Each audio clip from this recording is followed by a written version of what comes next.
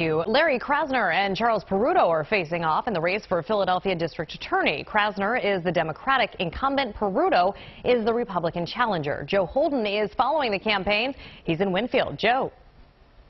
Hi, Jessica. Good evening to you. Historically, this race would have been decided back in the spring when there was the Democratic primary. However, this year, though, political observers say that Philadelphia homicide rate, the murder rate, and other crime make this race one to watch. In a race historically decided at the primary, does concern of Philadelphia's rising near historic murder rate inject life into this late-hour Election Day contest?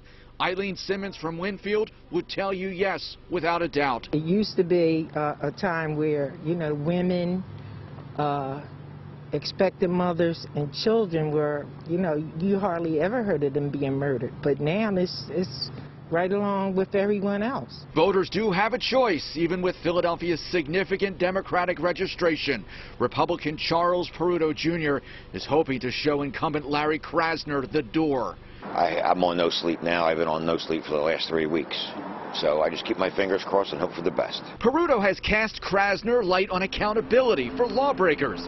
He says his plan is more jail for shooters caught on city streets.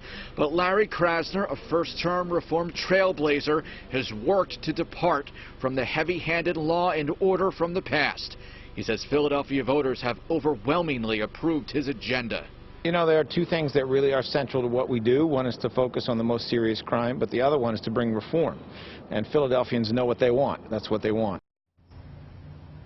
And CBS 3 will be keeping tabs with both candidates as those polls close. Catch the latest, of course, from the DA's race when I see you over on the CW at 10 and then right here for Eyewitness News at 11. Live in Winfield, this is Joe Holden, CBS 3 Eyewitness News. Joe, thank you for that. We'll see you tonight.